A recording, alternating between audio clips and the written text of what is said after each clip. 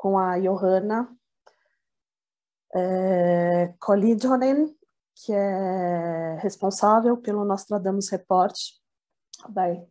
É um prazer receber você, Johanna, aqui com a gente hoje, ainda que virtualmente, para falar um pouquinho sobre o evento na edição de 2021. O tema que a gente vai abordar é a gestão do audiovisual e a sua importância cada vez mais latente diante do cenário, especialmente no mundo pós-pandemia, né?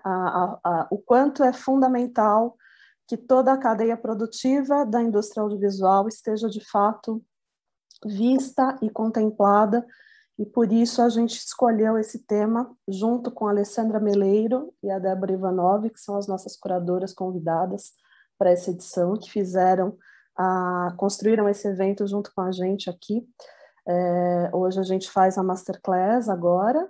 Na sequência, de amanhã até sexta-feira, sempre às 17 horas, a gente tem as mesas de debate, e além disso, uma série de depoimentos que vão entrar no nosso canal do YouTube também, sempre tratando a questão da gestão em todos os seus aspectos, com figuras incríveis do audiovisual brasileiro, trazendo pontos de vista diversos e dividindo com a gente um pouco desse mundo que se desenrola agora, que vai começar a se desenrolar com mais força no pós-pandemia, né? Então, a gente já tinha um cenário no audiovisual que vinha crescendo com uma série de fatores, né? O mercado audiovisual passava por um momento de crescimento, mas também de muita dificuldade, e por isso, mais do que nunca, todas essas discussões são fundamentais para a gente seguir. Então, agradeço, Johanna, por ter aceito o nosso convite, por estar aqui com a gente hoje, por dividir o resultado do Nostradamus Report com a gente, contar um pouquinho o que o futuro está reservando para a gente aí no campo do audiovisual. Gostaria de chamar a Alessandra, que vai fazer a condução junto com a Johanna desse nosso primeiro encontro, dessa Masterclass. Agradecer todo mundo que participou com a gente dessa construção e convidar todo mundo que está acompanhando a gente para não ficar somente hoje, mas seguir com a gente a semana toda nessas discussões. Obrigada, gente. Boa tarde, bom evento.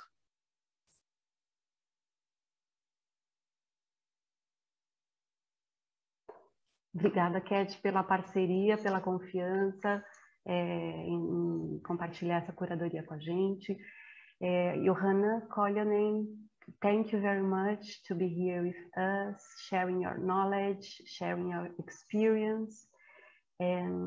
Só queria dar um recado para o público que essa palestra vai ter tradução em Libras, e também quem quiser pode escolher ouvir pelo canal de tradução simultânea pelo YouTube. Então você pode escolher o canal em português ou o canal em inglês. Bom, falar um pouquinho da trajetória da Johanna. Ela tem uma trajetória recente como analista do setor de mídia. Ela é designer de experiência e vem elaborando o relatório anual Nostradamus, que é lançado primeiramente no Festival de Gotemburgo e, na sequência, nos mercados de Cannes e Berlim. Ela, enfim, circula internacionalmente dando palestras sobre essas impressões e essas conversas que ela tem com diversos profissionais de mídia.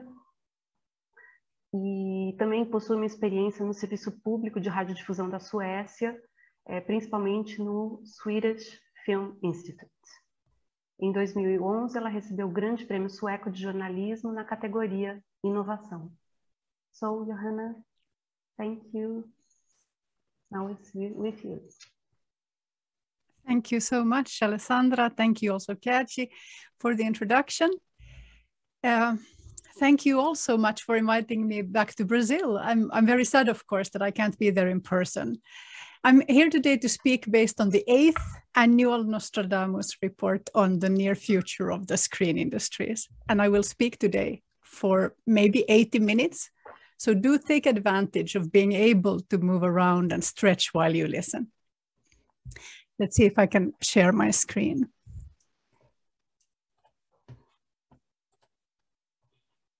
All right. Yes, that looks right. Nostradamus is a project by the Nordic film market. In addition to the report, we produce annual seminars here in Sweden, in Göteborg at the film festival, and also at the international film markets in Cannes and Berlin. The Nostradamus project is a collaboration with Film Invest, which is an important regional fund. They are also our main partner, and our other supporters are public as well. Because our perspective into the future is 3 to 5 years, the 3 last or so reports tend to be relatively up to date, and you can download them for free at this web address on the screen. The latest report is from February of this year. It's called Transforming Storytelling Together. And much like the previous one, it is actually surprisingly hopeful. And I mentioned this now at the start because I will talk about some massive challenges today. In fact, if you happened to hear me speak in Sao Paulo 2 years ago, some of what I have to say will sound familiar. The events since then have unfortunately confirmed what was then still hypothetical concerns. It turns out, unfortunately, that we were right. But on the other hand, we have experienced positive change as well. There is hope. And actually, last year's report is hopeful too. So you should read that as well. What I'm hoping to do today is to paint a picture of some ongoing trends in the audiovisual sector. We are all of us in an exceptional situation of structural change and transition, and a situation that has only been accelerated by the pandemic. But even among these exceptional situations, Brazil's situation is special, not just because it is worse, although of course it is absolutely terrible, but because many of your experiences now will be shared, at least in part, in many other countries in the coming decade. You are already living inside of the problems of the future. And this means that you can also be pioneers of the solutions of the future. Given the exciting, flourishing, and the international impact of Brazilian film in the last 5 years or so, I suspect that in fact you already are pioneering the future. And obviously I can't tell you anything about film in Brazil that you don't already know. But I hope that this wider image that I'm trying to paint today can encourage you to continue on that path so that we can all learn from you. My talk today has 3 sections. First, a look at the most urgent macro level situation. Then talking about the changes in the global film industry specifically, and especially thinking about how the position of this industry exactly on the border between the arts and commercial media might be hindering us from finding new paths. And I will reflect a little bit on some of the consequences we can already foresee, and finally give you some examples of how to think about looking for new ways of working.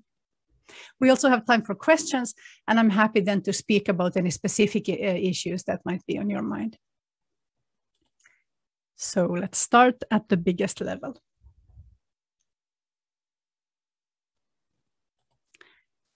The Estonian film futurist Sten Saluveer once told me that when he was working on his PhD, he looked into this idea of crisis in the film industry. When does the narrative about our being in crisis start? And the answer he found was in the 1920s.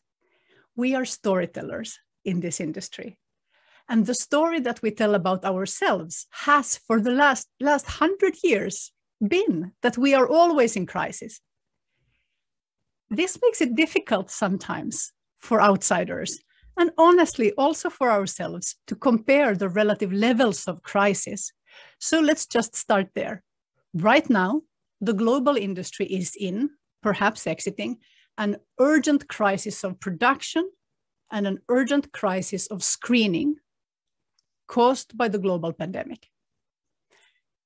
At the same time, also on the top level, we have in many countries also a crisis of funding because public money has been reduced, redirected, delayed, cancelled, and also because certain streams of private financing are less available while the window system is shifting. But some of that money might be coming back. In fact, I think quite a lot of it. Underneath this top crisis, if we go back to 2019, before the pandemic, the global audiovisual industry is in an incredible boom, a boom of production that still continues. And this is, of course, also familiar in your market. There is great demand of serialized content. Streamers and TV companies are putting record levels of money, even into feature film production. Global companies, among these, are increasingly invested in local content and national production. And we, as an industry, have never produced more content, more hours of film. Studios are full, and in many countries, all the available crew are booked at all times. The Brazilian funding crisis predates the pandemic by about a year, but looking back, for instance, at the 13 Brazilian features at the Berlinale last year, and at the production investment from the streamers, it looks to me like you were in this boom trajectory, just like everybody else. And without that, the situation right now would be even worse. That's the middle. Underneath the global production boom, for everyone, are then the structural and economic changes caused by the digitalization of the cinematic value chain. Do remember that when the pandemic started, every step of the value chain and all of the windows of the media chronology after the theatrical release had already transformed. What each window is worth, what the holdback times were, how the audience behaved, this was already changing.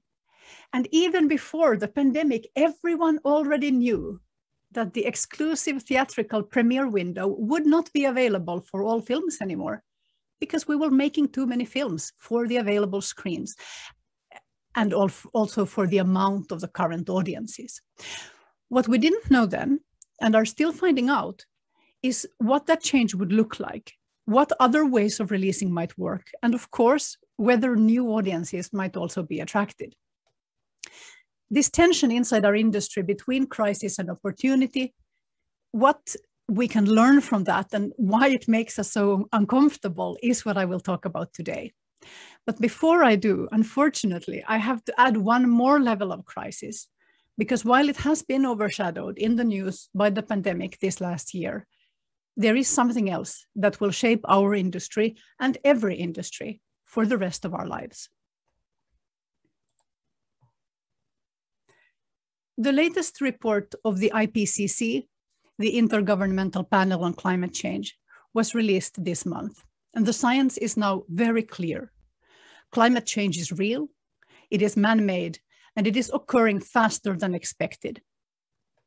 We now know that this is not a theoretical problem. It's not a problem for the future or for our children. This is happening today in every region of the world. We as a species have approximately 10 years to change how all of our global systems and national systems of production, trade, and infrastructure operate. Every industry must be part of this change towards sustainability and resilience. But even if we didn't have to, cinema will still be changed by this emergency and by the changes that will be needed to address it. We as humans are not great at thinking ahead. We live our lives expecting that tomorrow will be approximately like today, and that works until it doesn't.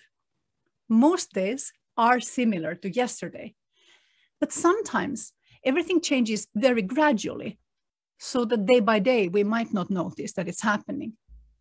And on some days, everything really does change all at once, and then we are surprised. Not because we didn't think it would happen, but because we didn't know when, and therefore we did not prepare. Just like we were also not prepared for a global pandemic, even though scientists have told us for decades that one would inevitably come.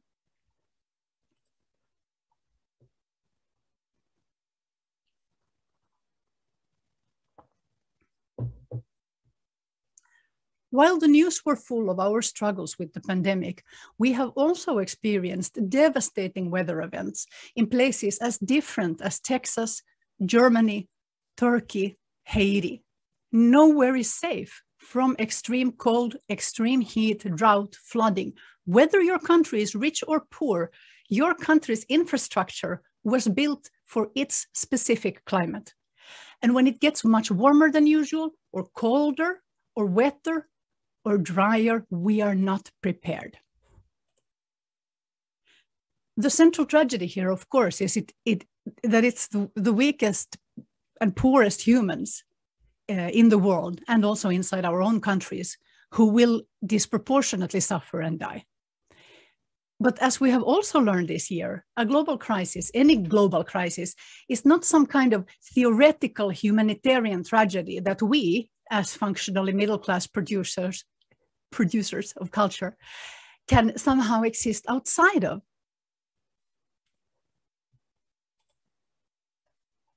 This image of the empty cinema is a visual icon of the global pandemic, but it's also a reminder of what we all learned in this last year, that even though what we make is abstracted, art, images, dreams, ideas, emotions, this industry is located very firmly in the real world. And in very practical ways, we are constantly affected by the political, social, and financial systems that surround us. So when they change, we must change. If the seasons of snow and rain and heat don't follow their usual times, filming becomes impossible to plan. If there are forest fires or floods in a region of Sweden, or as happens, or a region of Brazil, as I think also happens, then we cannot shoot there. If there are riots in the streets, cinemas will close. And even this pandemic, which we will be living with for perhaps years yet, affecting travel and trade, it will not be the last pandemic of our lifetime. These last 2 years for this industry in general, and for the Brazilian industry in particular, have been an exercise in living with crisis. And the world that we are hopefully returning to soon is still and will continue to be unstable. We will continue to live in a crisis, perhaps always. So we have to be more resilient, and we have to be part of the solutions, not the problems. Professional cultural production, and certainly working in audiovisual media, is historically a middle-class pursuit. It's speaking largely to a middle-class audience, which pays for it, either in a commercial marketplace or indirectly through the taxes. Arguably, the relative stability of the middle classes is the engine of the global economy as a whole. And right now, because of climate change, even food production systems are threatened all over the world. Now, first, of course, this affects the safety and the survival of the poor, including subsistence farmers. And that's already happened. But it also makes the global economy more unpredictable, affecting everyone. And the political consequences are very unpredictable too. Certainly, we will see more hunger, wars, civil unrest, epidemics. Now, the entertainment industry, especially TV and film, is actually relatively resistant to global economic problems because seeing film is affordable to many people. But this only goes so far. As you know, even in Brazil, film is not available to everyone, certainly not in the theaters. So volatile economies and the social unrest will always affect our markets.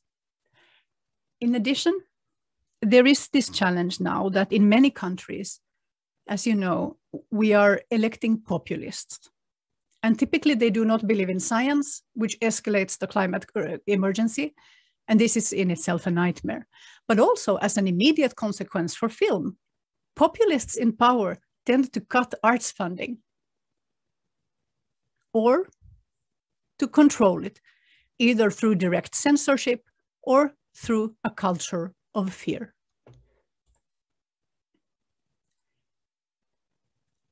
Almost regardless who is in power, when countries and economies are in crisis, public funding for the arts is always under threat. This can absolutely happen even in countries that are quite stable, such as the Nordic countries. In fact, during the pandemic, Sweden supported the arts quite generously, while a very, very similar government in Finland, the neighboring country, left the entire culture sector by the wayside.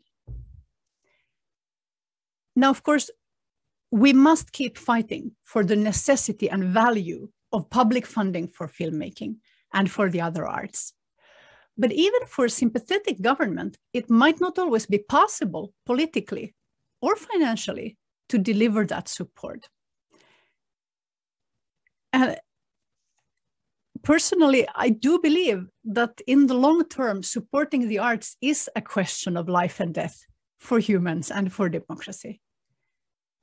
But I also understand that in the short term, emergencies can take precedence. So this leads us to my first question of tonight.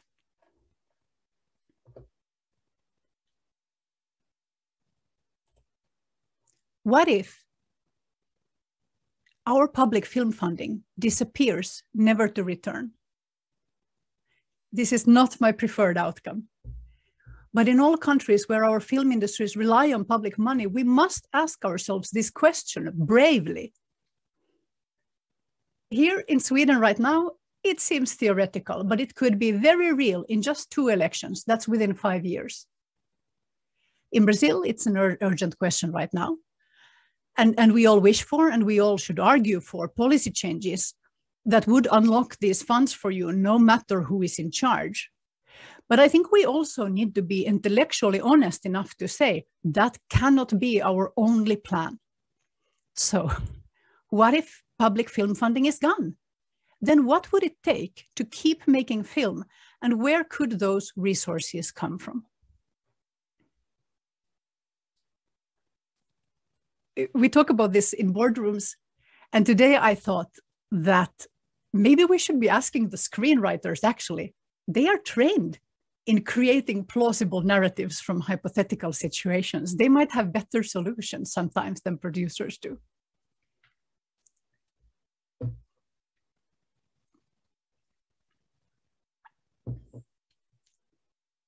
Now, let me dig into some overall market trends.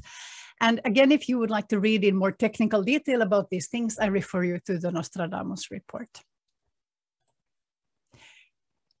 If we consider the overall value chain of film production, it has more or less this shape. As you know, a film idea finds traction with producers and financiers, and it gets made, it gets sold and distributed, possibly it gets a theatrical premiere, and then it ends up through different paths in our living rooms.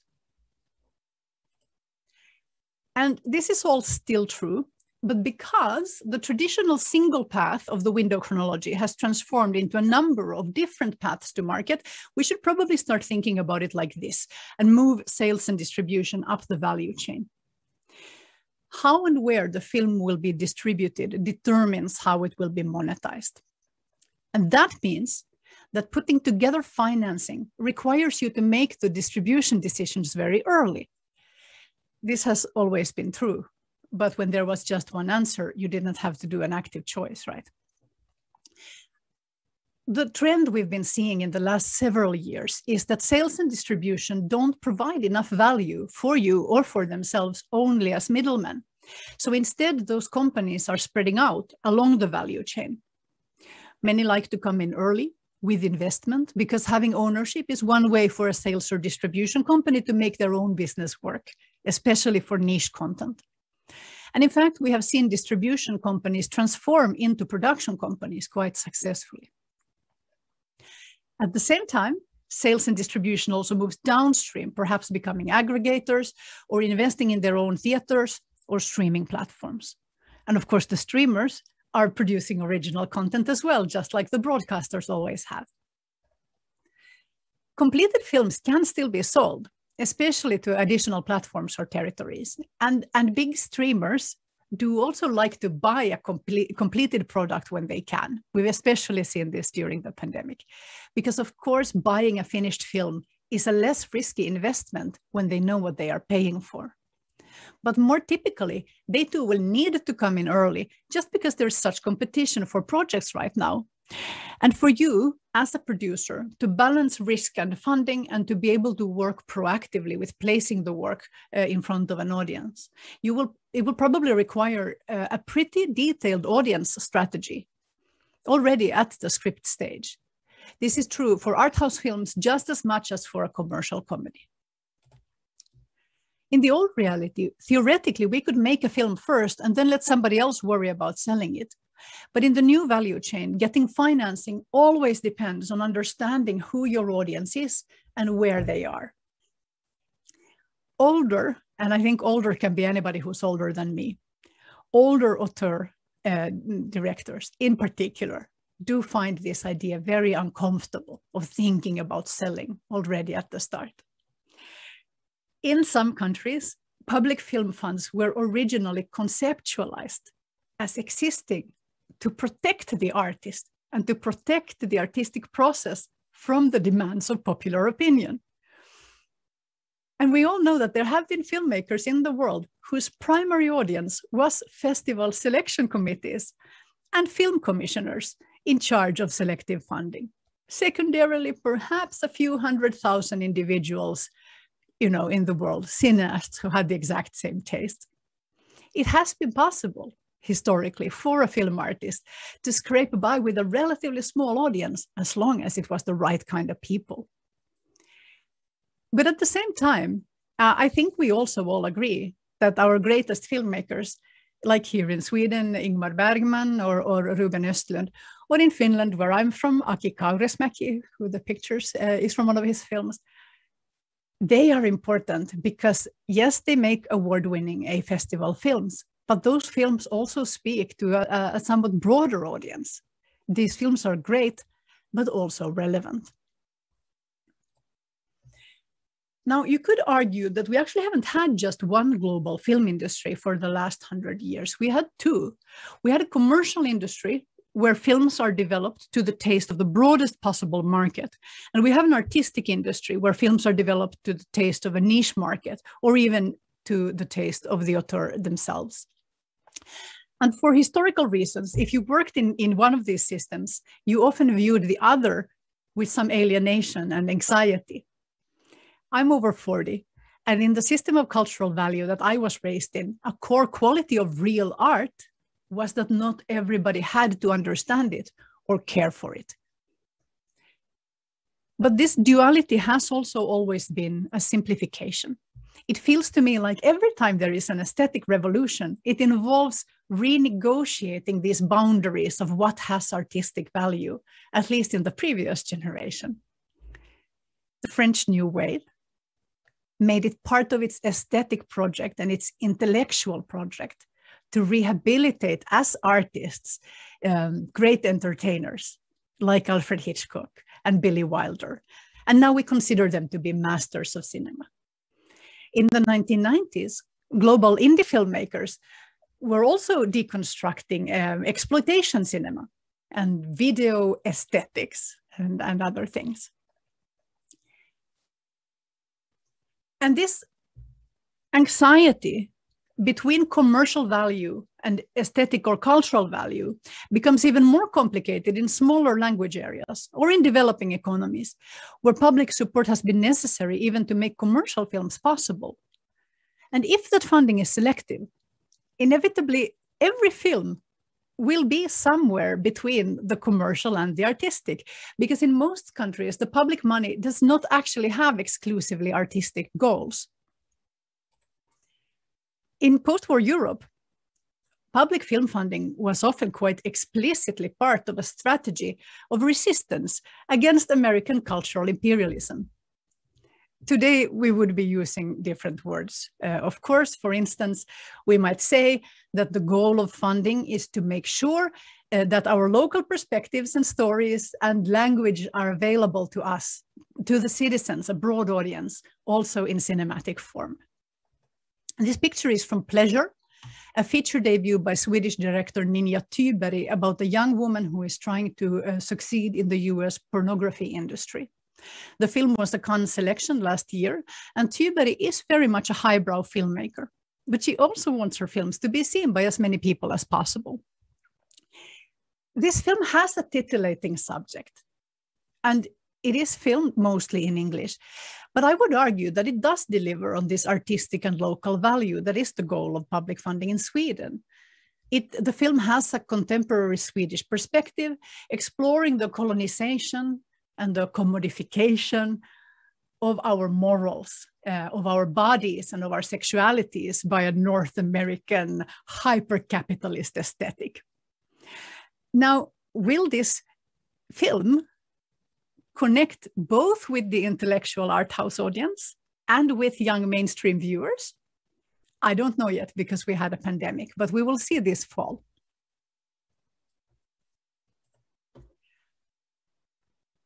I recently heard a podcast that totally blew my mind. It observed that Generation Z, the people who are under 25, they don't even have a concept for selling out. To them, of course, some sources of funding are not ethical. Some companies, some governments don't work with them. But to them, there's nothing wrong about having access to money in itself. It doesn't make you less of an artist, and neither does expressing yourself in a popular discourse. And as I listened to this, I suddenly realized how much of this anxiety about commercial and artistic value still shapes how we older people feel and speak in this industry as we react to the current crisis that we are in. And especially, perhaps, there is the anxiety about the impact of global companies. Now, I was reading earlier about your Mostra festival, which unfortunately I haven't been able to visit yet, but give me time. And it really made me smile, because in Helsinki in the 1990s, in the most distant armpit of Europe, I went to film festivals, much smaller, that screened the exact same films that you would have seen there.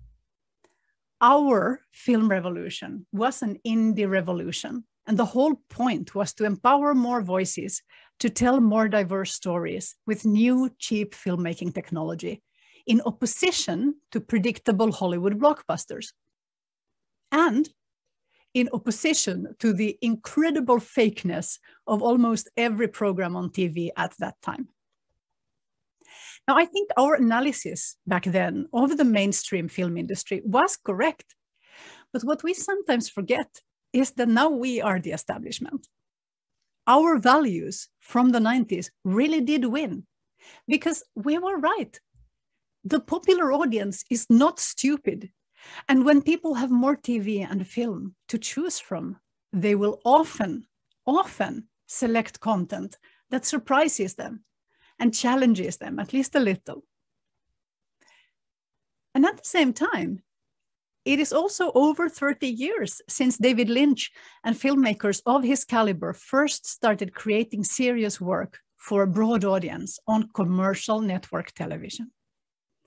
And actually, both academic analysis and critical reception demonstrate that the quality of mainstream TV and the narrative complexity of mainstream TV has risen significantly since then. And this is also true for commercial film. In this last decade, even the most commercial companies in the world making the most commercial billion-dollar movies are now specifically recruiting art house filmmakers to direct and to write. They are working with serious actors and even telling morally complicated stories, at least, by the standards of the US mainstream. Yes, the global theatrical dominance of the blockbuster movie is a challenge for all of us everywhere else. But this does not just reflect commercial power structures. Part of the reason why these films are successful is that commercial entertainment has become qualitatively better since I was a child. TV is pretty great too, and that's why we all watch it, and why many of us make it. And this is in itself a great source of hope, because it means that there is also an audience for auteur film beyond the festival circuit. In particular, of course, films that reimagines or explores elements from familiar commercial genres. Even when things were good, getting a film financed was difficult and exhausting. And this idea that we have to relearn how to do this and relearn the audiovisual landscape and take an interest in new technologies and champion new voices, maybe while also competing with the entire commercial marketplace in the commercial marketplace. Yes, this can make us very tired. It is also human to react with fear to change. But the fear of change, being afraid of things changing, is far more dangerous than the change itself.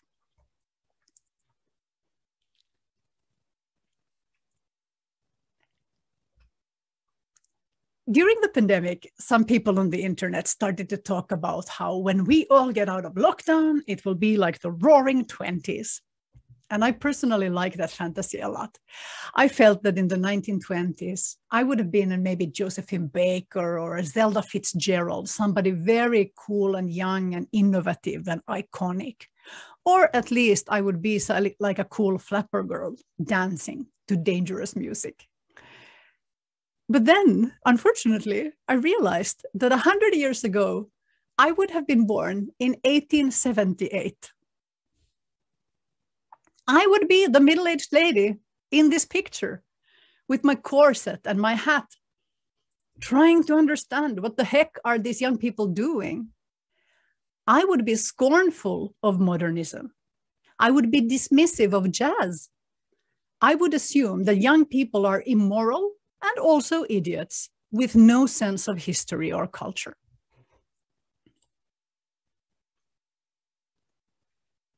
So I try to remember this when I catch myself in my heart complaining about the audience liking the wrong things. And in particular, when I hear myself think that kids these days don't understand what's good, or that their media are loud and fast and incomprehensible, and also super annoying. When we ask ourselves about the audience, why don't they just? Why don't people just do things like we wanted them to? Why don't they just behave like they did before so that I can go on making a living? That's when we have to remember that we are the Victorian lady in this picture. And those jazz kids who are doing everything wrong, they have invented modernity. And 100 years later, we will say that when they did everything wrong, they created all of the things that we consider to be right. So let's not be the kind of people who dismiss everything we don't yet understand. And let's not underestimate the taste and skill of young audiences. Okay, now we are ready to talk about the window system. The commercial film industry in particular is experiencing a screening crisis right now because audience behaviors have changed. So the power balance between the studios and the exhibitors has also changed, and the theatrical window needs to be negotiated so that it reflects it. What role theatrical exhibition will play for any single release is also shifting, and the current conflicts about holdbacks and about contracts are ultimately about the balance between what will be earned in the cinemas and what will be earned in premium streaming. But I don't know if you've read about Scarlett Johansson's fight with Disney about Black Widow, but let's be clear, that fight is not about premium streaming at home being a problem. That film is actually quite profitable. Her problem is that her contract personally did not reflect the present landscape. And if any of you are currently in a contract with a major studio for tens of millions of dollars, yes, please go back right now and check the language and see that it reflects a realistic business model for today. However, most of us don't make blockbuster movies, but it's still important for all of us that an agreement is found about revenue share and exclusivity in movie theaters. Because these international blockbusters and our own domestic hit movies, these are central to the management of risk and profit in the mainstream cinemas. And if we want a mainstream audience for film at scale, we need those screens. We need more of them. And I am actually not worried at all about the future of the exhibition industry. Everyone is making very dramatic statements right now. Of course they are. They're in negotiations. They have to paint the bleakest possible picture. But commercial cinema screening will continue to be profitable, both for the rights holders and for the exhibitors, just in some slightly new way. For niche and local and auteur types of film, the screening crisis that we also have is slightly different. Our main problem is that the audience behavior is changing because some films don't actually need the theatrical screening to be enjoyed. And that's a problem for us, since such a big share of the income has historically been from theaters. And now, before you get angry with me, let me be clear. Many kinds of films still work best in theaters. And we must remember that global box office actually hit a record high in 2019, thanks in large part to growth in countries like Brazil. In many other markets, however, cinemas have been struggling a bit. But even in those places, interestingly, art house cinemas and neighborhood cinemas have often performed better than the rest of the market. So apparently it's not that audiences don't love going to the cinema, but they respond very well to programming that is curated for them locally by people who understand both the audience and which films to program for that audience.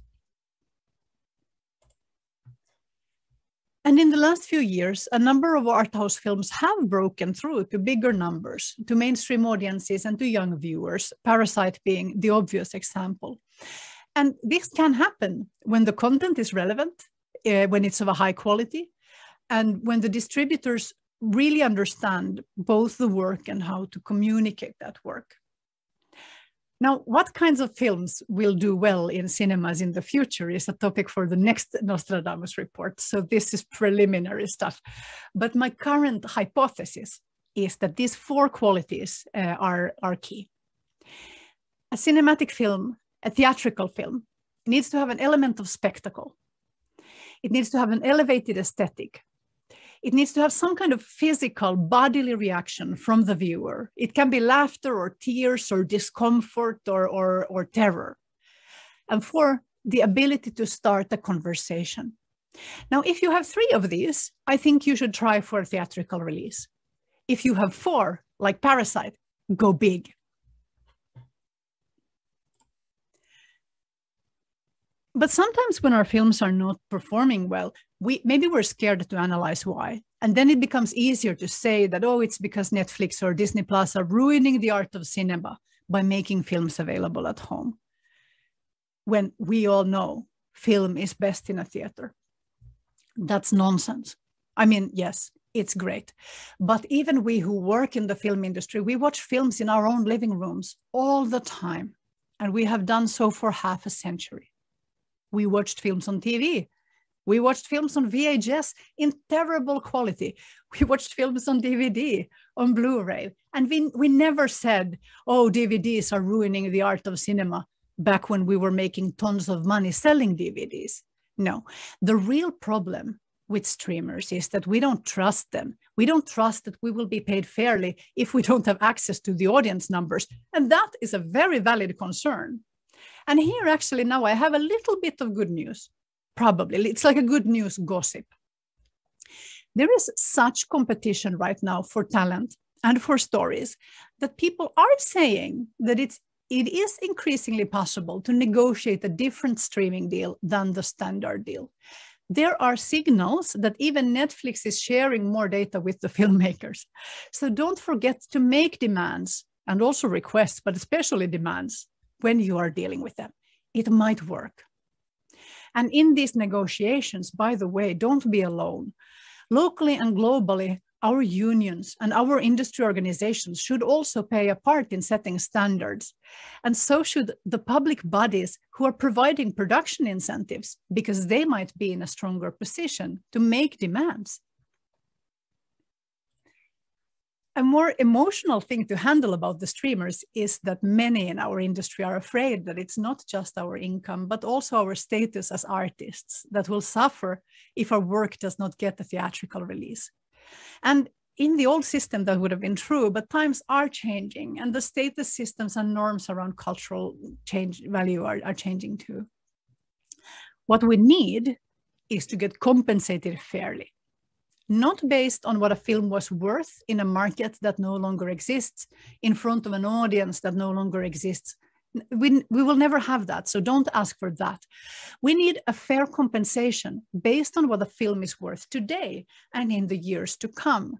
And nobody quite knows right now what that is.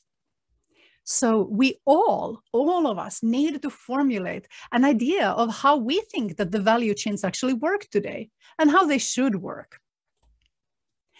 5 years from now, probably we will have fewer cinemas like the ones we have today.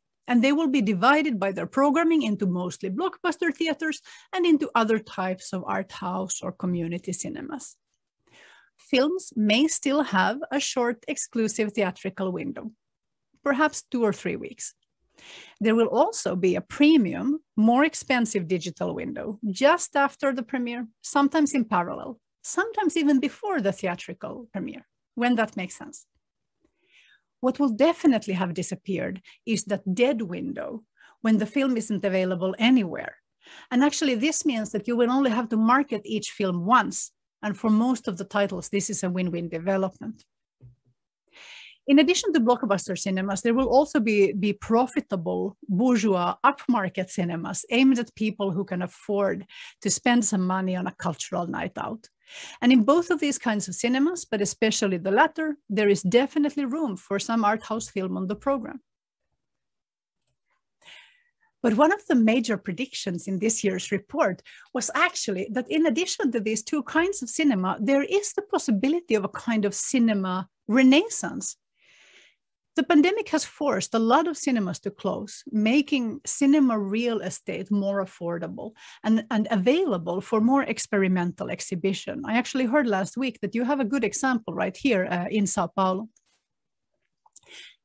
Some venues of this new kind will innovate entirely new offers, and other will be quite similar to successful neighborhood or community cinemas today. Art house film, niche titles, catalog titles will mix with other cultural activities like concerts and gaming. Film festivals and curated pop-ups and hybrid events will blossom. These venues can absolutely be viable businesses, and I believe that they can revitalize film culture in the public sphere. But even they can probably not sustain an exhibition market for the volumes of independent cinema that have been released in the past theatrically. So if you have a film that is not obviously commercial, it will need some kind of non-traditional release. And if it doesn't have 3 of those 4 qualities, maybe it should only have a very small release. And in any such situation, a limited theatrical premiere or even a tour of the film with talent can be very important, but that will only be part of your release strategy. It is of vital importance that we don't give up on the under 25s as cinema goers, and that we don't give up on them as audiences for qualitative film, because that will become a self-fulfilling prophecy very fast. If traditional exhibition cannot provide to these younger viewers relevant films in appealing environments at an affordable price point, then the younger generation will move on to other things and never come back. But if we do offer those things, or if we empower the young people to recreate theatrical exhibition for their own generation, then I believe the theatrical window and the movie-going experience and the income from that can still continue very strongly. Beyond cinemas then, the production boom that I was talking about at the start is still ongoing. And it's driven by the number of local and global streaming services that are trying to establish themselves at the same time. In 5 years, there won't be much distinction between streaming and TV. The US and the Chinese majors and tech giants will continue their global domination. Streamers will probably replace what used to be pay TV. I think we will probably have slightly fewer US companies because there will be mergers. And of course, the regional giants like a Globoplay or a Filmin or a Viaplay will certainly still have a significant role. This new TV ecosystem will be much like the old one, but on demand and better funded. And it's not going to be just subscriptions. We can see that advertising funded VOD is growing and also reaching new audiences. So it's growing the total audience. And not all of this content will be exclusive, but all of these platforms will need content, episodic and films and formats that don't even have names yet. And because the big screen will not be available for all feature films, at least not in wide releases, this means that the financial heart of the film industry is going to be the small screen. And in fact, probably also the artistic heart. And this is difficult to accept if you are my age or older, and your status is invested in the traditional film industry. But we have to work out our emotions because we know that since decades now, the living room screen is not just a populist distraction. It is a gift to film artists who want to have an impact in the world. So let's summarize now what we have covered so far. 5 years from now, instead of one typical release pattern for film or one typical business model, ownership will be distributed differently among the stakeholders. And the audience attention will be monetized in many different ways. Now, what exact shapes film releasing will take next, that will be determined right now, in the next 3 years, through innovation all along the value chain. And that's just really a fancy way of saying that the choices that you make in the next few years, they really matter now. Those who do not participate in creating new solutions, in renegotiating old ways of financing and of working. Those who don't participate in testing new models, anyone who tries just to do what they always did before will have the outcomes dictated to them by the most powerful stakeholders. So literally every one of us needs now to think about what kinds of film industry we all think would be good and fair and also likely to succeed. All the living room platforms, yeah, they need some exclusive content to be competitive, but they will need non-exclusive content rights too. They will often try to buy all the rights just in case you give them up, but they don't always need them, and you might be able to carve some out. A limited theatrical release might be profitable for you while also marketing the asset for the platform. That's a win-win, makes it easier to negotiate. Or if your film has a very specific audience that you know really well, you might try to retain transactional VOD rights. Especially in the US, documentary filmmakers have done surprisingly well, even selling direct downloads from their own websites, which sounds crazy to me, but it's true. And the reason is that you keep such a big cut of every transaction. But it's, even if you do well, it's still at scales that are relatively small, and they don't compete actually with the subscription services. Another pre-existing trend that accelerated further during the pandemic was the international impact of non-US content. Companies like Netflix, they aim for global dominance, so they need content from every market. And to be able to afford this, business logic dictates that content then also needs to be viewed in other countries as well. And this was, of course, especially true when production shut down in so many countries for so long. You may have noticed your catalogs became more valuable. Now we are seeing non-English content marketed aggressively on the platforms, and we are seeing serious investment in dubbing and in subtitling. And international audiences are actually responding really well. US viewers, they still prefer US content, but that's only natural since that is their local content. But even for US companies, the home market is no longer the biggest. Their biggest market is the rest of us. So we used to have Hollywood majors and local cinema. Now every piece of content is potentially international if it's relevant to the contemporary moment and if it's told in a fresh and engaging and artistically compelling manner. I also hope we will see more international collaboration between smaller stakeholders like public service broadcasters or niche streamers, because together they can scale up their commissioning and licensing power. And I was actually watching a Brazilian film yesterday on my local art house streaming service, and I noticed this wonderful movie about the werewolves. And I noticed a fair deal of international TV and streamer logos at the start. So maybe there's hope for this, actually. But I have to say something serious about co-production and co-financing, because on the one hand, the increasing ability of content to travel really does make co-production more attractive to all parties going forward. And the talent and the stories and locations and the crews of another country are practically valuable, not just for some diversity goal. We need them. But on the other hand, remember how I said before that public funding might be diminishing unpredictably in many countries in the future. If the available resources shrink, then co-production and co-financing will become even more important. But likely it will also become harder to access because there will be less of it. But just like now, if you can reliably deliver an audience in your own country, it's immediately more interesting. So again, no matter how you fund your work, we keep bumping up against this idea that the work really has to be relevant to the audience. Okay, production. Another massive change accelerated by the pandemic was virtual production.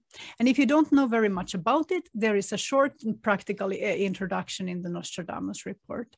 But basically this is any kind of filmmaking using live 3D modeling, usually produced in a kind of software called a game engine. The most expensive kind of virtual production is what was made famous by Disney's Mandalorian. The whole landscape was generated on LED walls in a studio and captured live in camera. But there are also many kinds of fully virtual productions, including animation. And in those, the virtual landscape exists only inside the computer, either with virtual performers or with green screen performances. And because this virtual room is rendered in real time, like a computer game, it can be captured by a human cinematographer controlling a virtual camera while moving in a physical room. Any room, actually, you can do it at home. Your DP can work remote.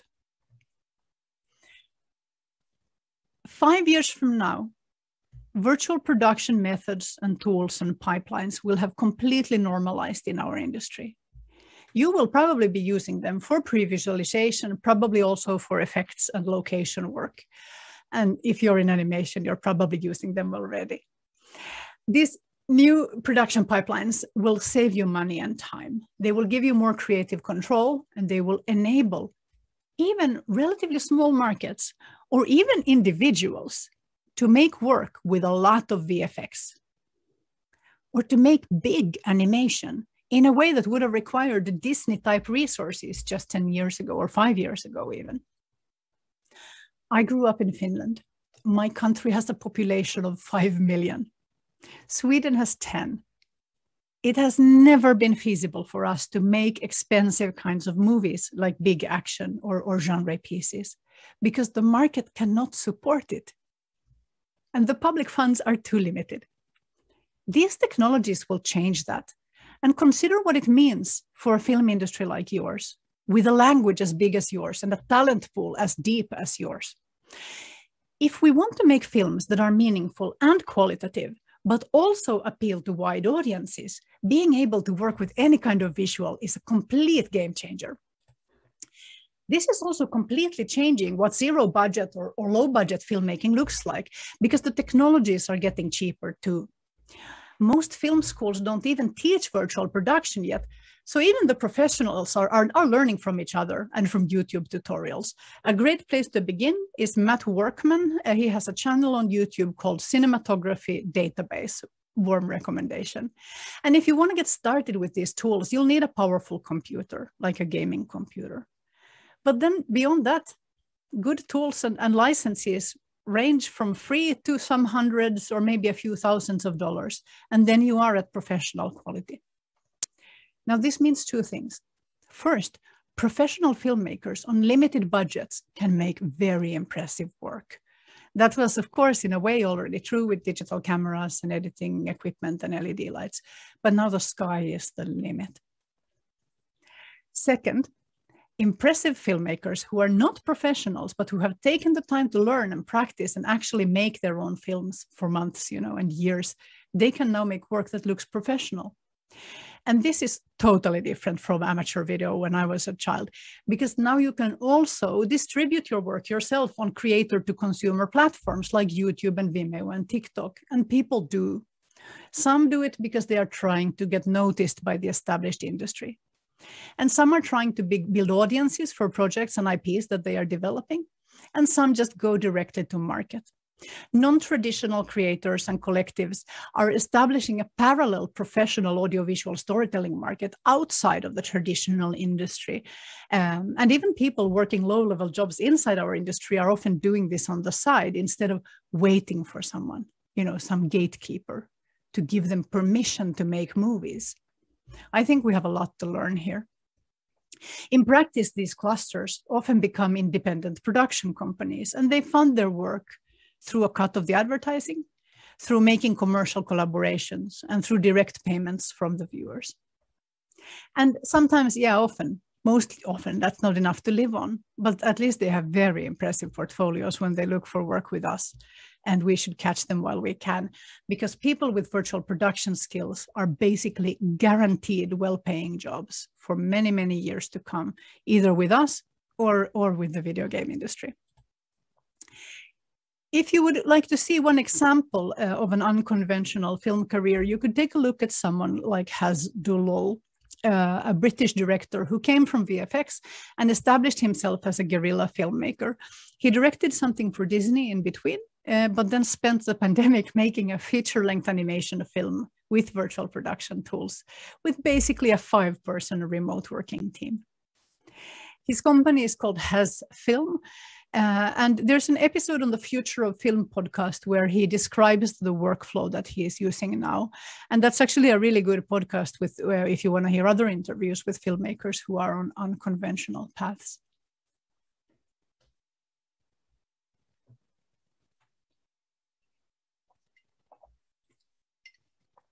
It concerns me how many of us in the film industry are blind to changes in artistic practice. I'm constantly surprised by how formats that used to be totally marginal, or that from the perspective of the traditional industry are hybrids, how incredibly well they are doing. Animated films and series for grown-ups, often dramas or dramedies, is now a multi-billion-dollar sector. Because in animation, unestablished artists and writers and directors who have relevant stories to tell can reach enormous audiences, and they can be profitable while also retaining a lot of creative control. In drama, A-list auteur filmmakers are making series for TV. Virtual reality has really taken a leap in the last year. Maybe you're not even listening anymore because you are thinking that knowing about some animated drama series on TV is totally irrelevant to your kind of filmmaking. I get that. But remember, maybe you are a Victorian lady. And these audiences are not necessarily children. In fact, they're definitely not children. If your target audience is 45-year-olds who love world cinema, but those same people are also watching BoJack Horseman, then there is something here that resonates. So we've said now that there's never been more audiovisual production than in the last 5 years, and never more feature films either. And even at this time, even in the countries like the Nordics, where the financing has been stable, we are struggling to make films that the domestic audiences actually want to see. And the industry, we always find someone to blame. Oh, we say the problem is streaming, or the problem is that we have too little money, or the problem is these distributors who do not know how to market our films, or the problem is the audience who just don't care. And okay, actually, to be fair, distributors do need to catch up on how all other industries are working with marketing. But let's be real.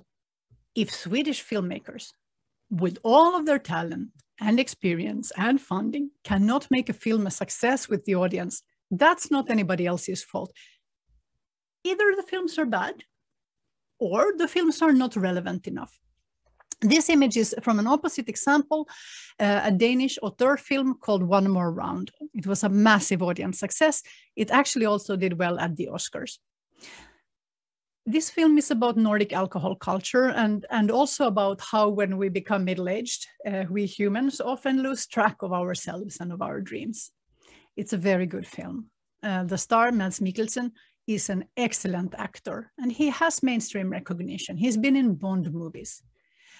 Yet this is thematically relevant to almost all of all of the grown-ups in our region. And you know what? Even during the pandemic, people showed up in the cinemas to see this film. And every Nordic filmmaker who has ever said, oh, people just don't go to the movies anymore, they have to think about what the success of this film means, because people still go when they care. Traditional cinema has a relevance problem. And this, by the way, is also why we need to tell more diverse stories, to work with younger storytellers, perhaps on completely new platforms, and to really listen to our audiences.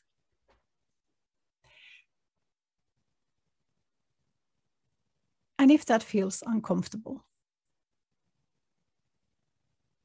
then I must ask you, can you describe for me the final incarnation of the feature film? Have we perfected cinema? Okay, what is the formula for the relevant, timely, meaningful feature? If we have perfected cinema, we can choose to take the museum path. We can say that cinema is like opera. It is an art form that is largely completed, and it must be maintained in its current state, even though that means our audiences will mostly be older members of the cultural elites. And even though that means that new productions will mostly look back to the history of film and not towards the world and towards the age in which we live. We can make that choice. But if we believe that film art can still reach new heights, well, then it must follow that renewal is happening somewhere. Artistic renewal, new storytellers, new formats, new audiovisual languages. Naturally, always in interaction with the history of cinema. I'm personally certain that this renewal is happening, but only partly within the scope of the traditional film industry.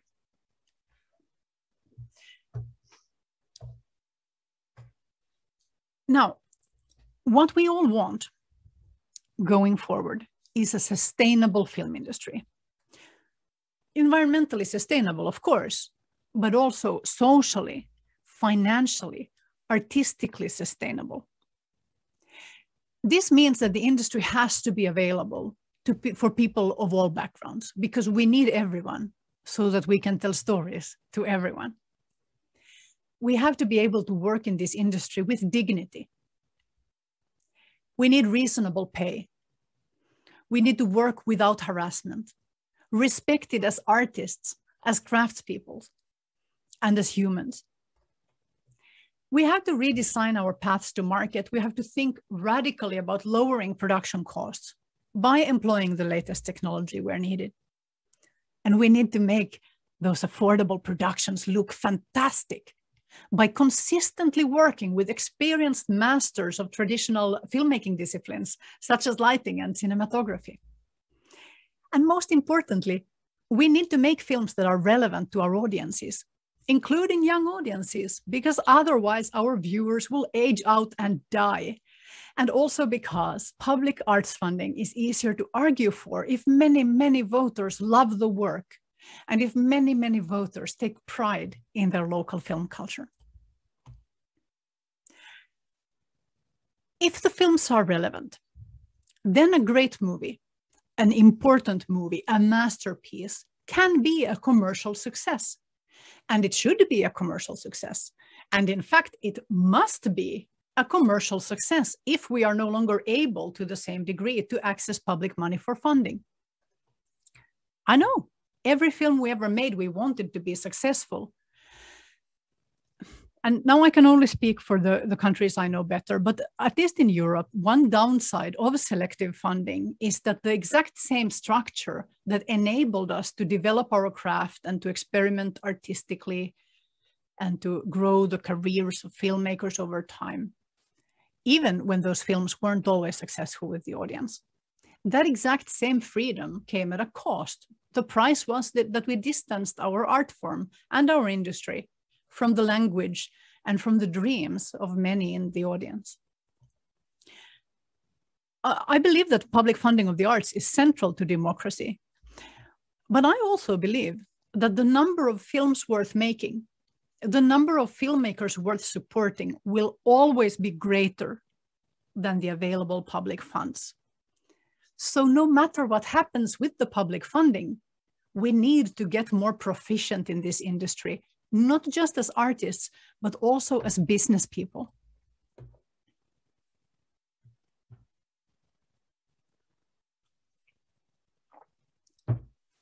So many of us who are business owners in this field don't have business educations or necessarily even a business mindset. I myself, I was a founding partner in a media production company, and now I run 2 consultancies. My university degree is in literature. And looking at some research from Professor Alessandra Meleiro, this seems to be true for Brazil as well.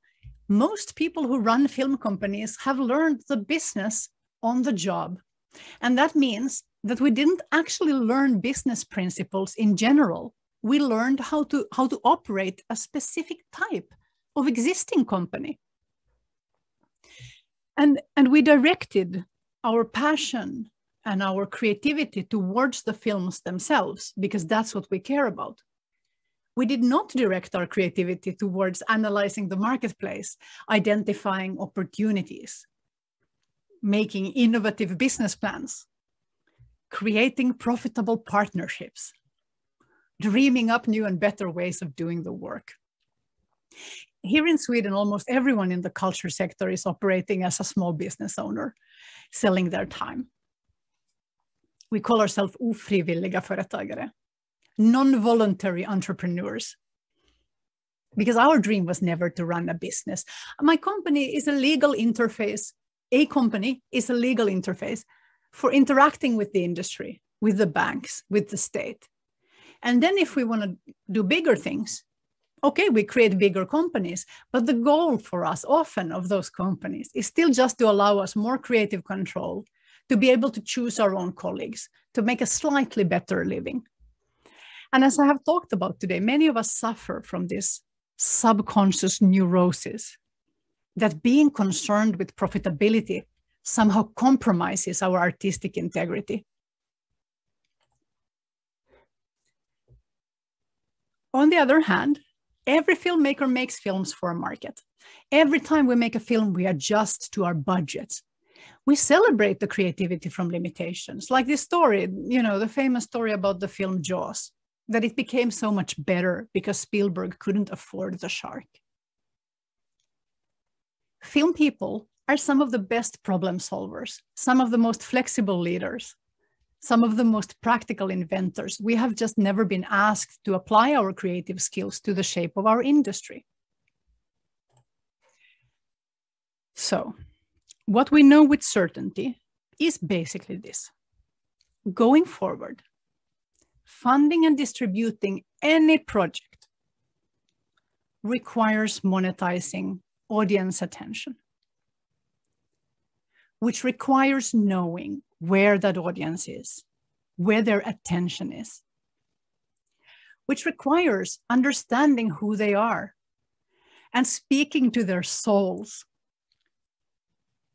which requires us to listen to their lives, to ensure that our art has relevance, that it has quality, and that it represents our age and our audiences.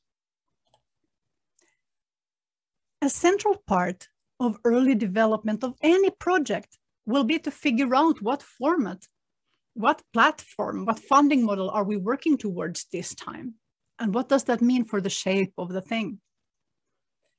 Especially in the next few years, I think we have to design and run every individual film project as a kind of startup business, to have a real understanding of what need in the world is this particular film fulfilling. And if there's no need for this film, please make another one. And the reason I know that this is possible, it's a possible way for us. The reason for this is that the audiovisual sector overall is not in crisis. Our problems are largely feature film specific. TV and online and digital games are doing better than ever. So what does it mean for us to be part of and to be seen as part of the audiovisual sector more broadly?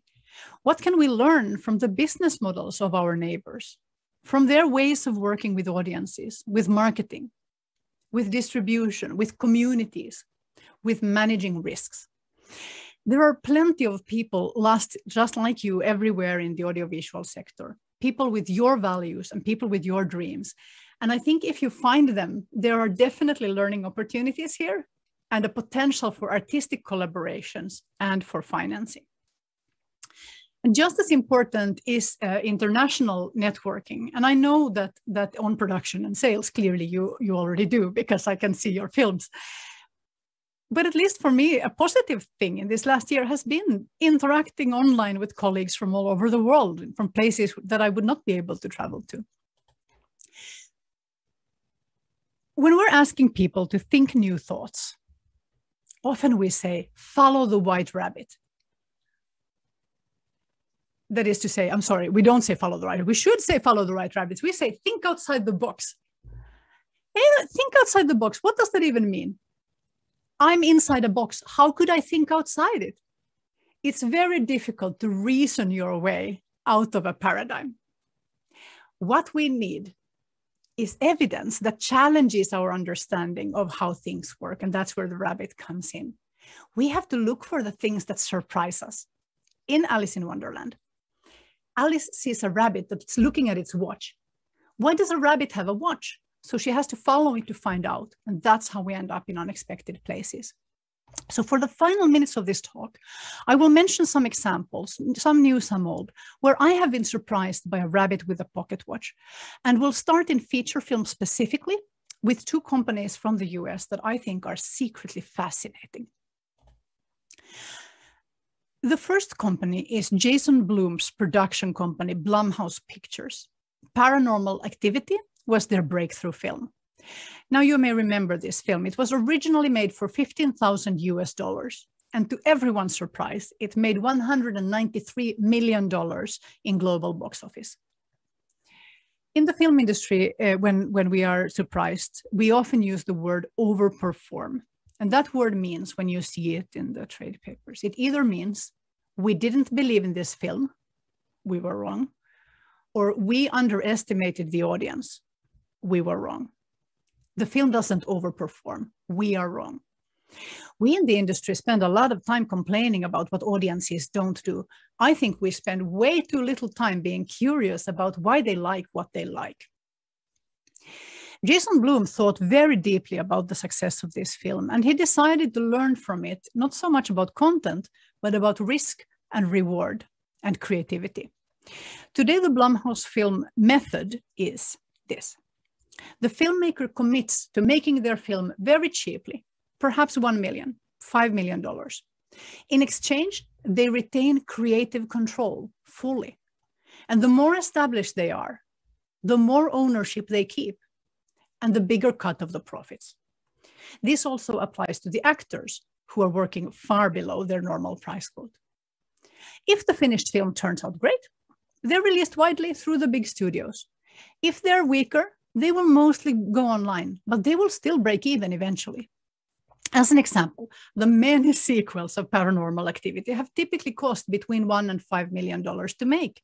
And all of those films have made more than that amount of money just from the Brazilian box office. I come from a country where $5 million US is a pretty big budget for a film. So when Blum says that this is also about the quality of the filmmaking, more money does not equal a better picture, I am very interested. Especially because I often hear producers here in Sweden say, oh, we can't compete with blockbuster budgets, therefore we can't reach teenagers. No, clearly, someone can with those budgets. Also, they have a company culture where the Blumhouse directors help each other out, give each other feedback, and so on. And they use a lot of test screenings with the audience to see that the emotions are correct. But the artist still keeps the final creative control. That's just input. Making films that will always break even and very often return tenfold or hundredfold the money is a pretty good business, but that doesn't mean you have to make populist films. Jordan Peele made Get Out with Blumhouse for $4.5 million. Damien Chazelle made Whiplash with them for 3.3. Spike Lee himself made Black Klansman for 15 million. All earned plenty of awards, were very profitable, and they crossed over, speaking to mainstream audiences as well as to the art houses, and not just young viewers, also to 40-somethings like me. Second company. Get Out was distributed in the US by A24, which was the distributor originally, but now it's also a production company. And it too has in particular succeeded in connecting quality filmmaking with younger and also broader audiences. Most of the films you see here are actually A24 productions. So there are horror titles here, but often they are of an unusual type or of an exceptional quality, such as Ari Aster's films, and in particular, perhaps Robert Eggers's powerful films, The Witch and The Lighthouse. Robert Eggers is very much an auteur filmmaker. He just realized early on that using some very few elements of genre storytelling would enable him to share this very strange, very beautiful work with a wide audience. A24 have also produced thrillers and dramas by masters like Yorgos Lanthimos, the Safdie brothers, and Barry Jenkins, whose A24 film Moonlight won 168 awards, including the Best Picture Oscar. And by the way, Moonlight was made for $1.5 million. A24 started in distribution. And when they got into producing, even producing art house titles, they knew the audience and how to reach it, especially the young under 25s. And in the Nostradamus Report, you can read a little bit about a very interesting TikTok phenomenon where young people are developing an interest in art house cinema, specifically presenting themselves as A24 fans. I don't think film companies really used to have fans before, but in a landscape with more film than ever, curation is so important. That's how a producer or even a distributor with a specific voice can become an influencer of behavior. In the same way that the local cinemas do so well. It's like a friend recommending you a film. Learning about these A24 fans on TikTok actually helped me solve another mystery. I was astonished and fascinated to see kids on TikTok talking to each other about nuanced differences in profile between art house distribution companies. I had been worried about film education, because cinema is a universal language, but we still have to learn it. And film history we learn by watching films. When I was a kid, I could see classics on TV. Video stores would recommend old films as well as new. I could read film magazines. I might see classics at the Cinematheque, retrospectives at film festivals. If you were a middle-class culture kid in the Nordics back then, probably you even took a few courses of film history at university. Now, almost nothing of this is available now. So how do people learn about film history? This had really worried me. The answer is they teach each other. There is a video essay on YouTube that I really recommend. It's called The Rise of Film TikTok. It explains how TikTok users are teaching each other film storytelling and sharing film tips using visual storytelling methods. They're taking clips from the films that they're talking about and re-editing them and literally even reframing them because the orientation and format of the phone is different. This is the generation that is entering film schools now. It has grown up with a camera constantly in hand, communicating daily through moving images. So of course, when they teach each other film, it's not in writing. That wouldn't be efficient. And in parallel with film TikTok, passionate and knowledgeable YouTube creators with great pedagogical skills, who are typically very good editors, make little mini essays and documentaries teaching or exploring film criticism, film history, the language of cinema itself. You should go take a look at this because it's fun, but also important because this is audience research. And of course, these filmmaker communities, film history communities can be ambassadors for your work. Probably also, this is where you're going to find the person that you can hire so that they can market your work to young audiences in the future. Since we're talking about since we're talking about YouTube, I'd like to mention a slightly older case from the Nostradamus Report 4 or 5 years ago. It was basically about the surprise international success of Turkish TV drama, which was doing really well in many overseas markets. The thing that really struck me, though, was the model in which production companies put their shows on YouTube just a few hours after they had aired. And a program with 10 million views in broadcast would match 10 million views online, even though there was a lot of ad breaks on YouTube.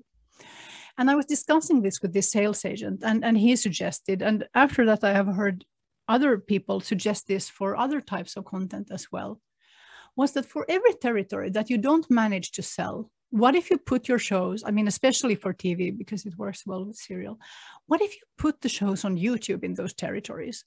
Because if you really know who the audience is, you can probably accumulate a significant number of views. Not enough to pay for production, but if that's already covered by local successes and international sales, then that advertising income on top is pure profit. My big takeaway here was actually the way of thinking. Who are we not reaching? Would they love my content? Would they pay for it? Would they want to subscribe to it? Would they watch it for free if there was advertising there? Especially with niche or minority audiences in smaller territories, or if the target is, for instance, teenagers. Distributors will tell you there is no business there. When a distributor says that, it means they can't make the numbers work for them, but it doesn't necessarily mean that there isn't value that couldn't be exploited, even alone, certainly with the right partner. In this last year, my biggest media surprise has been the following. You may know it from the picture. Many of my friends in the Nordic countries, mostly women, have become obsessed with a Chinese TV drama called The Untamed. It's very complicated, incomprehensible, I feel, if you don't have the Chinese cultural context, and we totally don't. But it's romantic and exciting, and there is something about how difficult it is and how different the storytelling is that makes these people love it more. I've never seen such obsession among grown-ups for a TV show. Literally, I know 3 different people now who are learning the Chinese language because of their passion for this specific TV adventure. Now, from the outside, it looked to me like a new generation of Brazilian filmmakers were really hitting their stride just that everything shut down for you and the cinemas shut down everywhere. We don't know how you would have normally done in the global market in the last 2 years, but clearly the depth and diversity of the filmmaking that you already have and your international presence and the benefit of potentially enormous domestic audiences too means I think you can do enormously well. My country, Finland, is 10 years behind the other Nordics in the success of our films internationally, and even that's getting better. But when I despair, I always remind myself, Iceland, even Iceland is exporting film. Their population is 350,000. You can do it.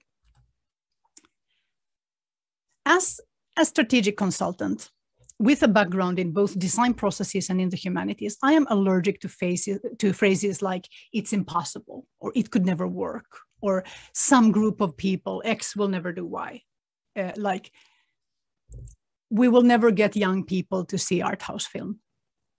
No, that is not how reality works. We are constantly surprised by life. Very few things are impossible.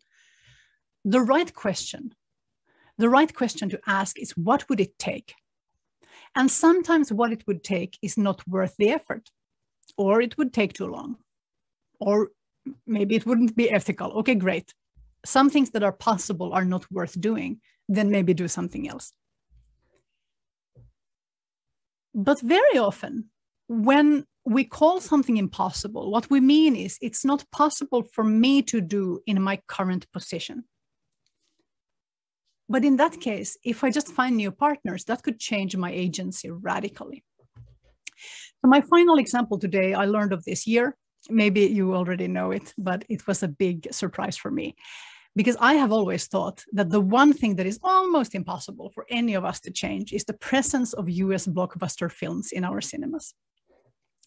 So earlier this year, I participated as a speaker in an online workshop for film fund professionals from different countries. And the lady from, I think, the Philippine Film Agency, she told us something so shocking that I forgot to write her name down, I'm sorry. But I looked up the thing that she was talking about on Wikipedia later, and I'm not making this up. Since the 1970s in the Philippines, the Metro Manila Film Festival, which is now a national event, has been a platform for domestic films to compete for awards. For 1 week in December, I think it's Christmas to New Year, a big holiday week in the cinemas. But during this festival week, only domestic Philippine films are screened in cinemas. Marvel films and Disney films go on a break, just for that 1 week.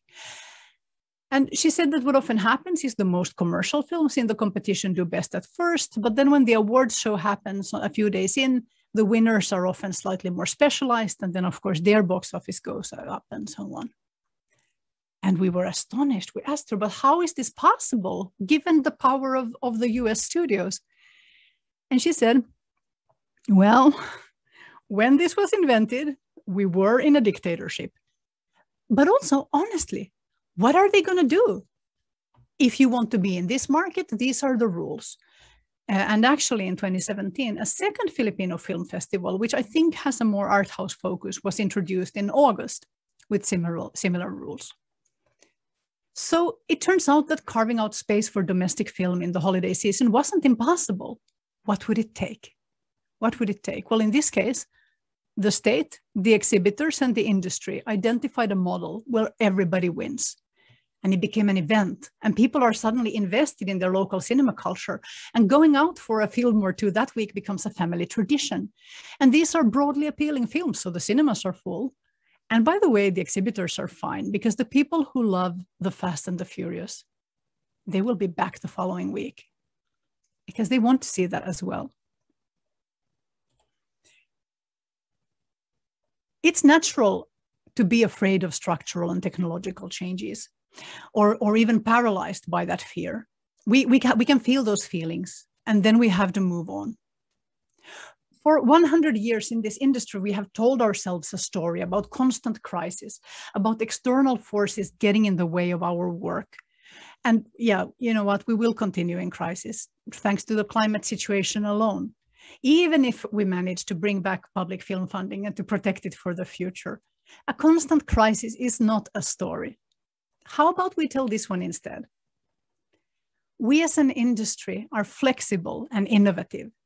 There is greater demand than ever in history for our skills and our vision.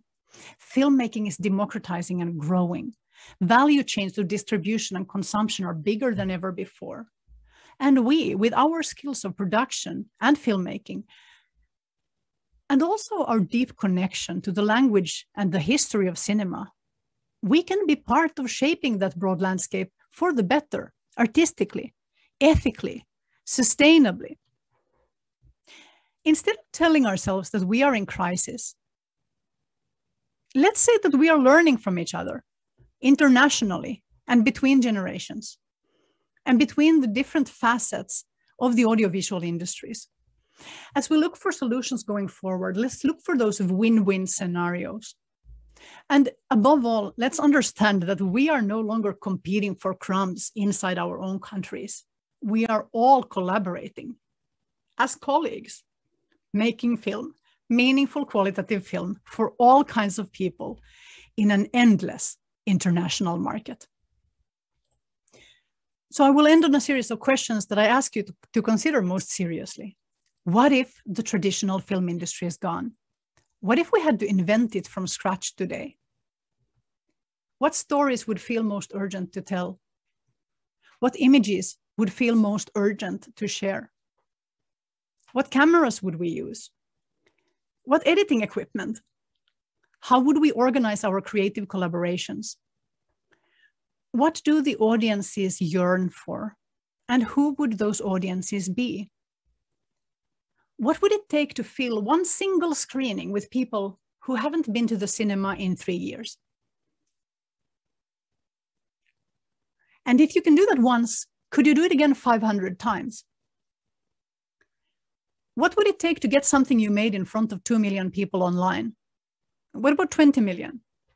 How would we develop projects to be able to prove to our partners that the audience cares? How would we budget? How would we organize ownership to be able to be profitable? What would we do if we had to start over?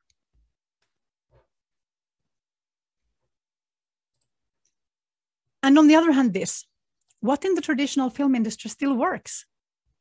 First, on a structural level, what kinds of audiovisual storytelling is getting funded and seen? Where is the qualitatively best content that also has a large and diverse audience? What collaborations or companies actually function even now? Can you think of any cultural production anywhere that you actually respect, you personally, that is currently also profitable? And what can you learn from that?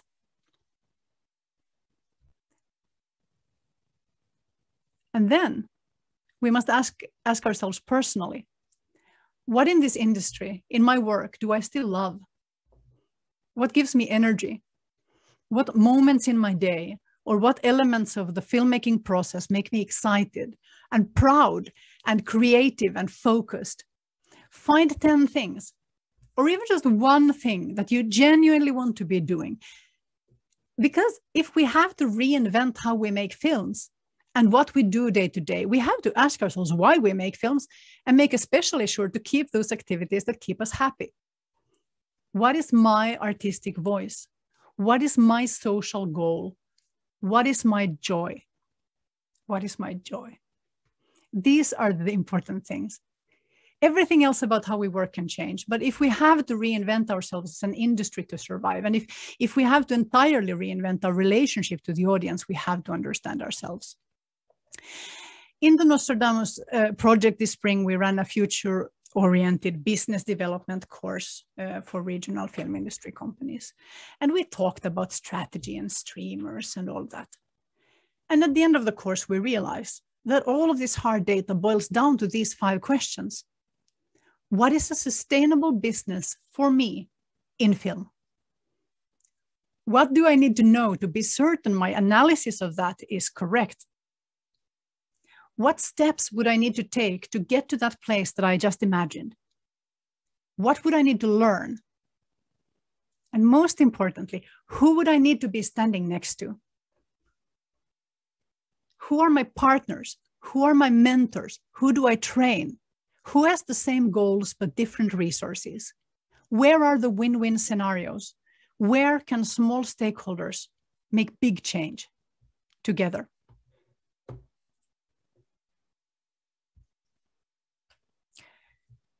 This year's Nostradamus report is called Transforming Storytelling Together. Transforming storytelling together. And that word storytelling is there because we only exist when stories get told and heard and shared. The realities of the world affect us and we affect the world. For this, we are responsible together. We will create new models for funding and distribution together. Together, we will identify the new artistic languages enabled by new production methods, by new media, and by new distribution platforms. Virtual production will empower us to work remotely together. International co-production will get stronger because of that. And of course, also, we will have much deeper creative collaboration between the department heads on our film locally. And only by working together in our countries, internationally, and between the different fields inside the audiovisual sector, can we use this moment to shape our film industry into a sustainable industry to remain in and to thrive in.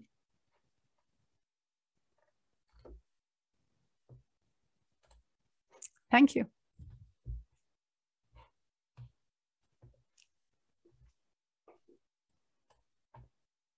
Thank you so much, Johanna, for this scenario, for this worried but challenge landscape you talk about. And we have some questions. We have time for questions. I don't know se as pessoas que estiverem me ouvindo na audiência quiserem se manifestar, a gente está um pouco no teto daqui do espaço dessa sala, mas ainda há tempo para algumas perguntas. Enquanto as pessoas se manifestam, pensam ou elaboram alguma questão, eu queria eu vou formular, né, uma pergunta baseada na tua fala, Johanna, que em muitos momentos, né, a sua aproximação, ao traçar esse cenário, né, você passou pela questão da sustentabilidade, do meio ambiente, do financiamento, da tecnologia, da história, da estética, e em quase todos esses momentos teve uma palavra que se repetiu, né, ao longo dessa 1h40, que foi a palavra audiência, né? Quando você fala em novos modelos de negócio, né, esse mercado paralelo, quando você fala nesse modelo creator to consumer, quando você fala que nós deveríamos investir mais em obras voltadas para a audiência, trabalhar mais junto a essa audiência, né? Together. Eu fico me perguntando, e também, claro, né, tomando esse Nostradamus Report como um ponto de partida para todas essas reflexões, uma plataforma onde todos os anos você revê essas reflexões e essas mudanças de paradigma. Nós estamos fazendo as perguntas certas sobre as audiências? Nós estamos formulando pesquisas, boas pesquisas, sejam elas acadêmicas ou de mercado, a respeito das audiências? Yeah, I don't think we are, to be honest. But I also think we get confused. Often we think that the audience, I have to know about all the audience, you know, or I can't ever know about the audience because Netflix will not give me my numbers, you know. And again, as I said, that's super annoying and we should fight that.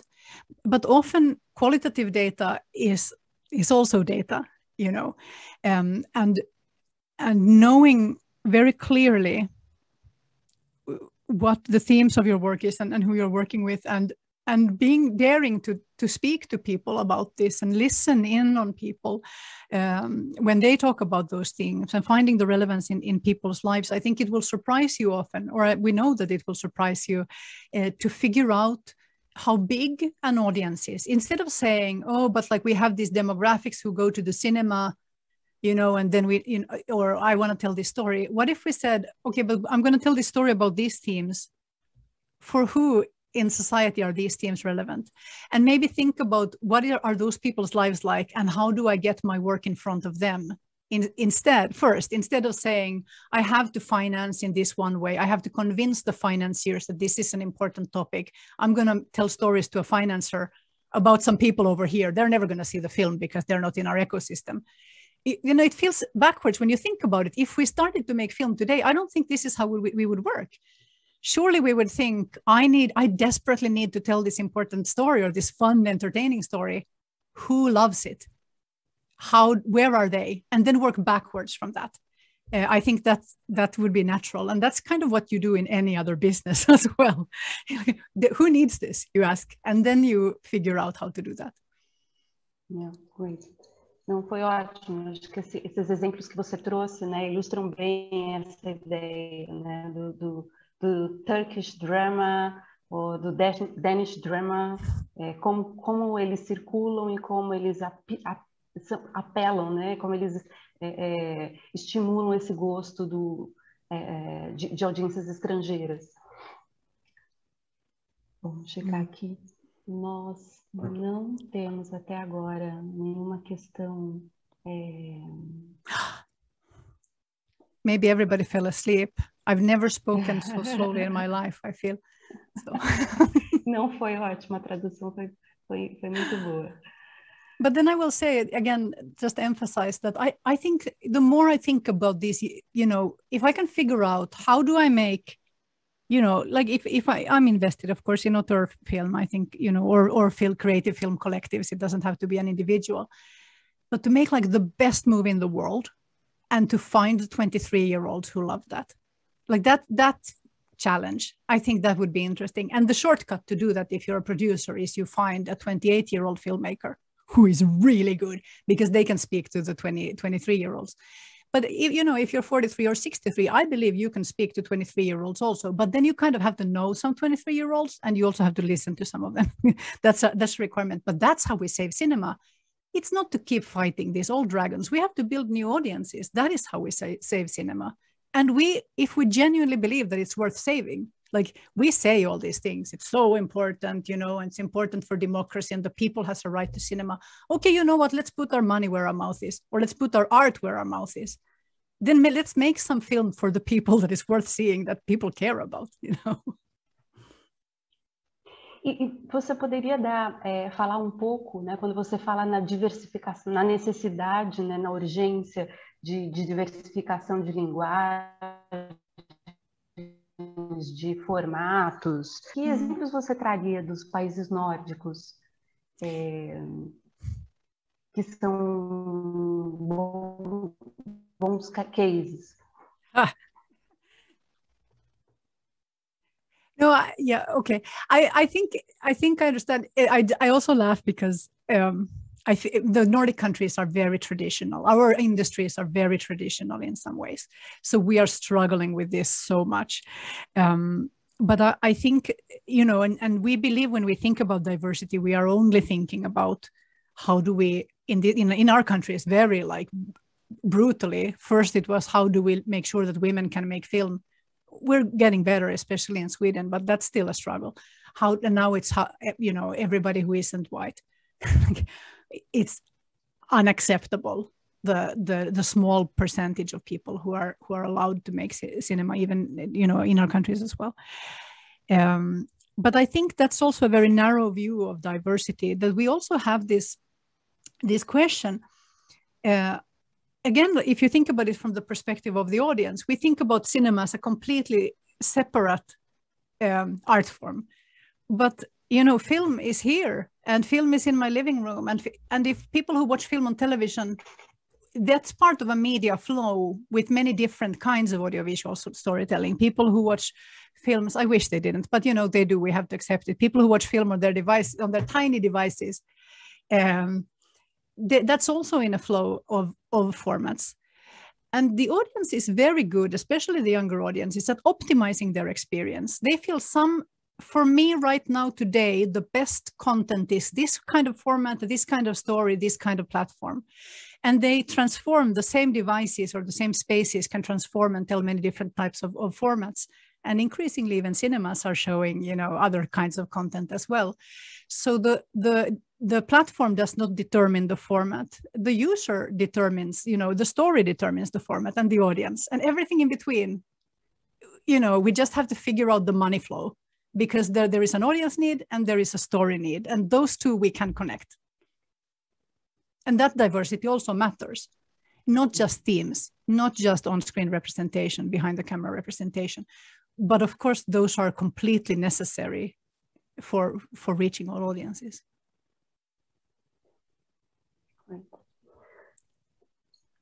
Bom, eu espero que esse processo, né, de você se preparar para essa fala de hoje e se deparar com a experiência vivida pelo Brasil agora, né, esse momento político, esse momento de crise ambiental, de pandemia, enfim, que isso possa de alguma maneira também enriquecer o teu trabalho e o teu relatório do próximo ano. E queria deixar aqui essa janela aberta para que a gente possa continuar esse trabalho em parceria, together, né? Principalmente através do que você vem fazendo do Nostradamus Academia, que eu acho que é uma experiência fantástica e que merece, a gente merece criar essa ponte entre os países. De novo, queria te agradecer, Johanna. Thank you. And I want to say that You know, I said at the start, I really genuinely believe that you will be the pioneers. You know, people give talks and they say polite things. This is not a polite thing. You are forced to find solutions. Some people will not be able to. Some people will switch industries. They will be too tired. I respect that. That's okay. But some people, new people will come in, and some people will be able to find ways. And we're all looking to you, you know, find ways and test things. And sometimes when we test things, we will fail. That's okay, you know, but share your results, be in international spaces and tell us about what you're doing, because I think we all need to learn. And I'd be very, very happy to listen anytime. Thank you so much for inviting me. Thank you so much for your questions. More than answers. Thank you.